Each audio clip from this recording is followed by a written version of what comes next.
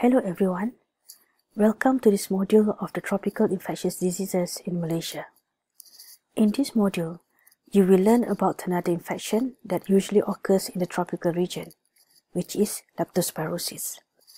I am Dr. Shafinas and I will be with you for this topic. The following are the learning outcomes for this module.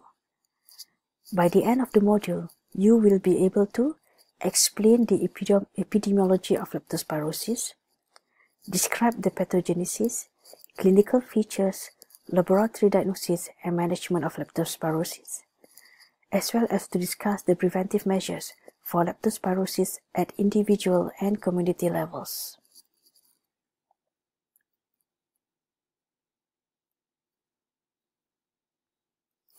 This module is divided into 3 parts. The first part includes the etiology and modes of transmission of leptospirosis. The second part comprises the pathogenesis and clinical features of, as well as the laboratory diagnosis and management for leptospirosis.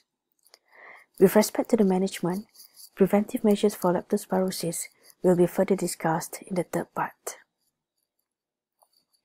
Have you heard of a quote, "Tell me and I forget, teach me and I may remember, involve me and I learn"?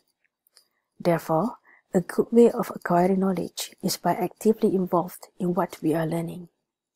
In this regard, at the end of each part, students will be asked to complete a task before they can proceed to the next part. Share your answer in the space provided after each task.